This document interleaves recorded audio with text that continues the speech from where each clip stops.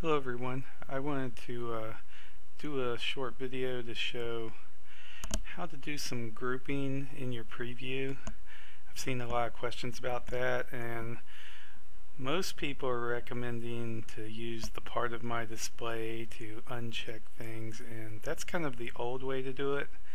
The new way that was actually in version 3 was when they created the model groups.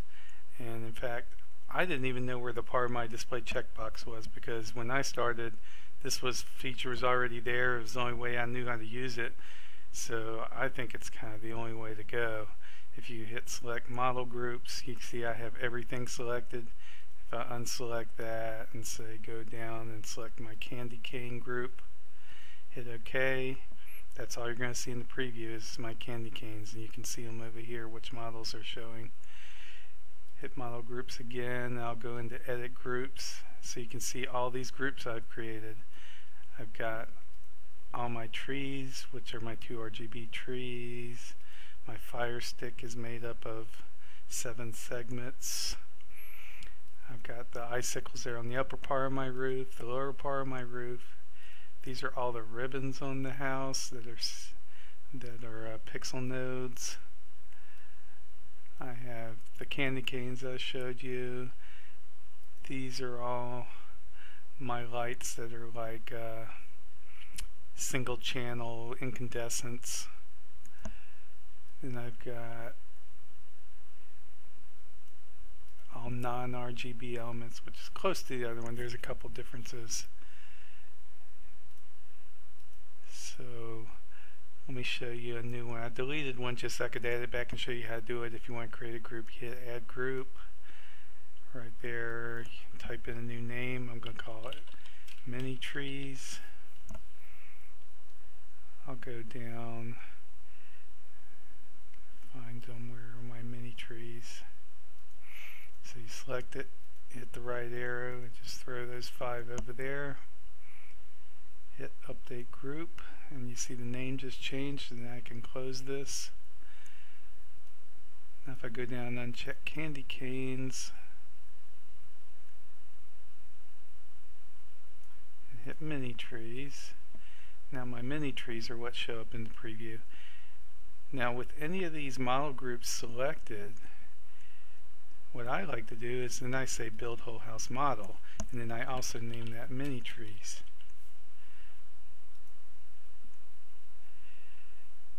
Now when you are viewing your sequence elements and you say add models,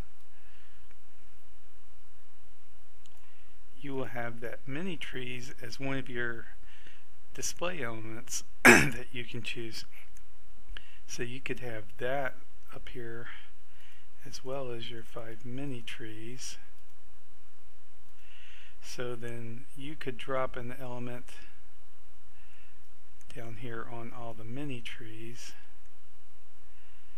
Now these aren't RGB, so these RGB effects wouldn't work that well.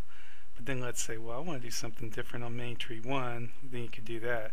So what you just did was you put one effect across all the mini trees, and then you superimposed another effect over top of just one of those trees at that spot. And you could even do things like this, where you only have that effect for overlaying for part of it, and then the rest of that would apply to all 5 trees for the rest of that duration. So back on the preview page, let me also show when you go under models, you'll notice if I go to mini trees, and if I click on one of these trees, I can go in, I can modify and add that model. If I click on mini trees, you see everything gray out. That's because it's a model group. So that's how you tell which one of these are groups, because the buttons will gray out and not allow you to modify a group.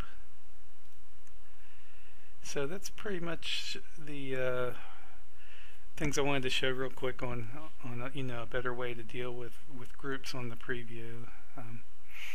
Since I have you here, the next release that comes out probably sometime today, I did a lot of improvements to drag and drop, so you can actually go in here and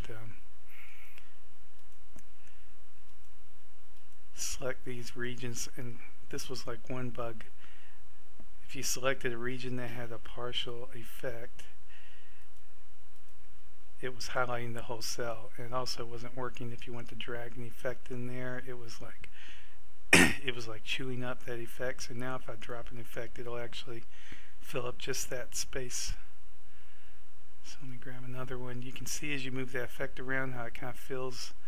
It'll either fill in between timing marks, or if it sees another effect in there, it only fills in the part that's not taken up already currently. Or you can drop on top of an existing effect. And the other improvement is, let's say this effect is partially over there. If I hover over the effect, it highlights that whole effect, so it replaces that whole thing. It ignores the timing marks. So we thought that's something people are going to want to do. They're going to want to be able to replace an effect and not have to worry about it being aligned in a timing mark. The other improvement is, let's say I turn off timing marks because I've just started the sequence and don't have any yet. Well, we've made it now where you can drop an effect in here, and we basically give you a 1 second effect. So this will probably change depending on your zoom level, on how good it looks. So we'll just have to see if this is a good way to do it. So I can go in and drop an effect in there without any timing marks nearby. And we also are smart enough that if you get close to an effect, it'll start truncating. So you can drop on top of that effect, or if you get close to that effect, it'll magnetically connect those effects. So it's a little bit nicer way to drop on one there without having to worry about where your timing marks are, because timing marks are more of just a suggestion of where you might want to drop something to match, the beats you've selected your timing marks to align with. Let's see, there's one more thing. I think it's already in the version that was released yesterday. We added where you could click on an effect, do Control C, click somewhere else, Control V, click Control V, click Control V, so you can do some quick cut and paste, but that's only for a single effect.